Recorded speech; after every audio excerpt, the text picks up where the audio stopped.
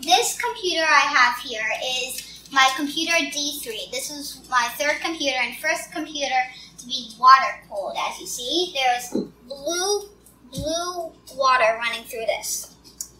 It was a good machine until one day, it leaked. There was a whole puddle on the whole floor. This reservoir from this being here went right down to here. Everything got leaked out. And on this GPU, you can see that there's a little blue here and here. And when I started it up, everything survived except the GPU. Now this GPU was messing the whole thing up. It was pixelating. It couldn't do anything.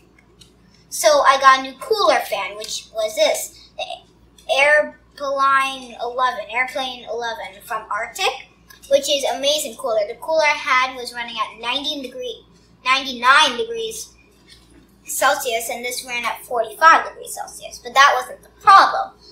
And when I got my 1080 Ti for testing, I used this computer. So I took out this one and put in my 1080 Ti. It worked perfectly. It was so smooth. And then when this went in, nothing. It was just, everything froze. It was horrible. Okay, so why the leak happened is because my dad, I wanted a full block cooler, but you can kind of see it's not really going up. This is a core cooler. Now, a core cooler only cools the core from these screws, but as you see on here, there's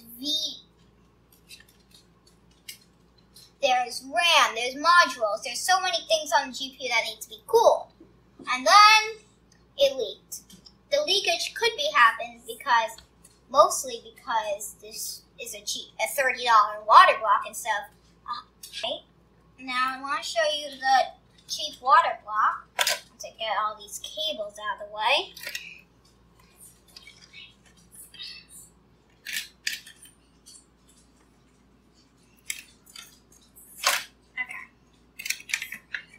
Now, here is the water block. $30 water block.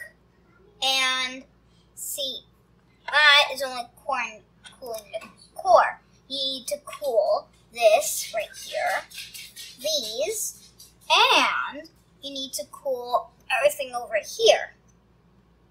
And for a whole GPU cooler, to cool all of it, which would have been nice, but $30. It broke my GPU, my 1080 GPU. Okay, so this $30 GPU broke my $550 GPU. So what we're going to do today is we're going to take out the GPU and drain the loop. Now, it would be much harder than just opening a faucet and letting on the water drain. This was my first water build, and we did not put in the drain. It's going to be harder than, hold on, restart. Okay, so what we're going to do today is we're going to drain this water cooling loop. Now, it's not just easy as opening a faucet and let all the water out. Because this was my first water cooling machine, I did not put in the drain. As seen here, it only is one tube going to the GPU block and so on. So, what we're going to do is we're going to take out these two pipes. We're going to have a bucket, and it's going to let the water drain out itself. And if necessary, if some water is stuck somewhere, we will take this out and put a little adapter thingy, like a $5 adapter, where it only runs the pumps and fans. And then that way, it will just push all the water out to the bucket, and then that way we will drain the loop so we can do maintenance work on it and maybe replace the GPU. Okay, so we got our flower vase as our bucket, and this tube is coming off a little, so we'll be using that one to empty it out.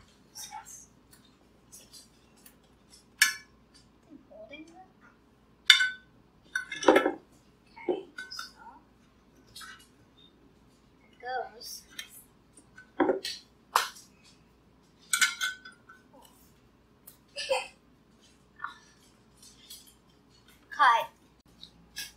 Okay, so let's take our GPU out. Ooh.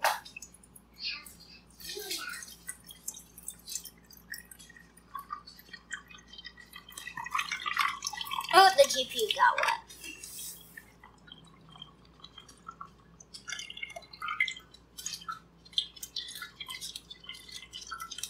Oh, it's actually working. Oh, no.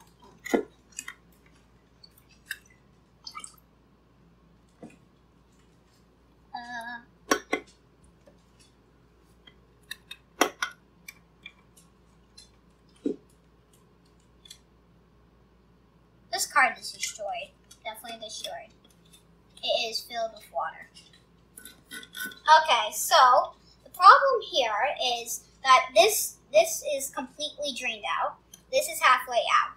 But the water, it's going to come out that way now. And when it's coming out, it can't just go right out. Out this tube. It has to go through the GPU block out. So I'm going to have to unscrew the GPU block. So let's take this GPU block off. This one looks a little busted.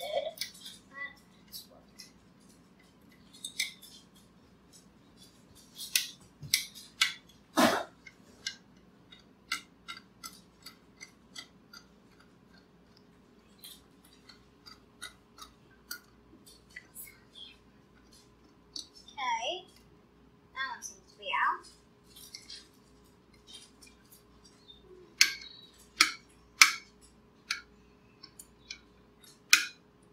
Okay, so I got the GPU block off. This is what the GPU looks like. Got thermal paste and water. Okay, so figure out how this is going to go in.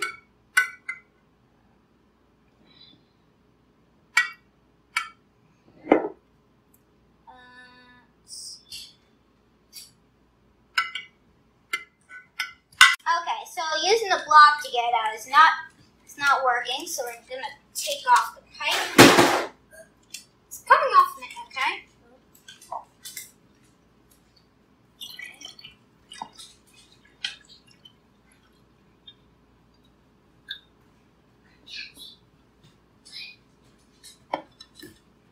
Okay, it's almost empty.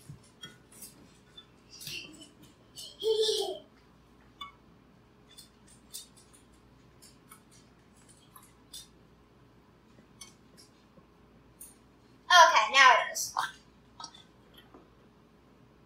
This radiator might be full. I think it is, but it should be full because there's a lot of water in here. It needs pressure to push it out. So, we're gonna have to do something about that. But now we got the water drained, and we can do more things with the water drained.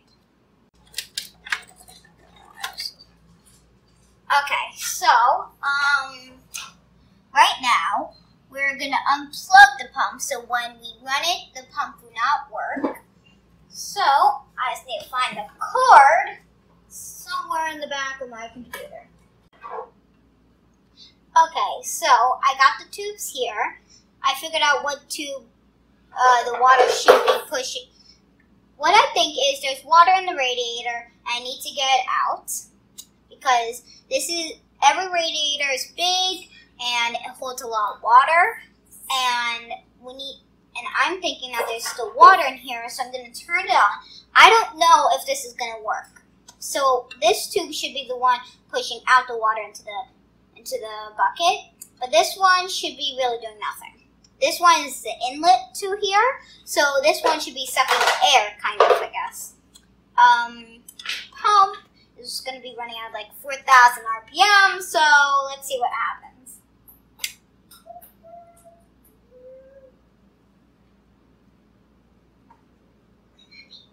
Pump needs to power up.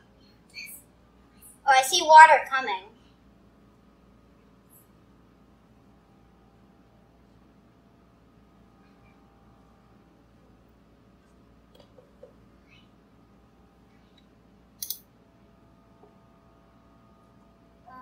No water yet. and restart. Okay, so now it's pouring the water down to the sink. I put it down to get something, and the vase cracked. So I got this other bucket. So we're going to try this again.